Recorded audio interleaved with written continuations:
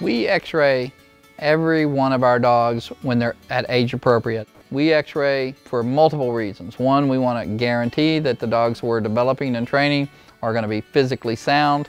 And we're also x-raying for breeding purposes to know which of our dogs that we're developing have the potential to be breed stock. And we're also x-raying to make sure that if the dog has mild hip dysplasia, that we're taking preventative measures.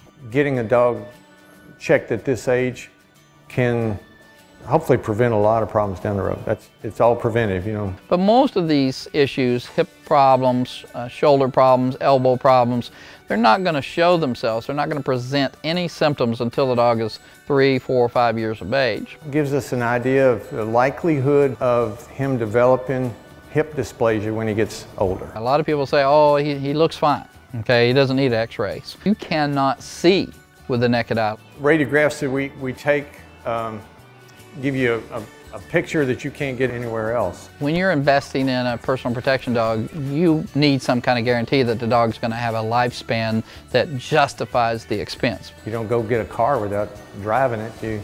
You better take it to a mechanic and have him test it out. So if you're looking to buy a dog and you ask the breeder, does this dog have OFA parents, and they don't even know what that means, that's probably a pretty good symptom that you should run. I think it's imperative to cross the T's and dot the I's, look under the stones, make sure that there aren't problems. When you invest in a dog like that, you want some guarantees that the dog is going to be physically sound.